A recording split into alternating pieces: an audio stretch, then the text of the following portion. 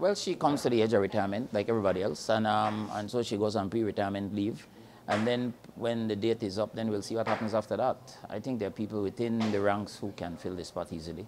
So we'll see how that works. With the same level of integrity? A lot of people in that department have good integrity. You know, it's a pity that the few bad eggs have tainted the bag, but there are a lot of people who have worked hard. I could pop off a name like, for example, Miss Deborah Baptist, who's, in fact, I think you all remember the United States gave her a citation up in Washington sometime last year, year before us. So, excellent woman.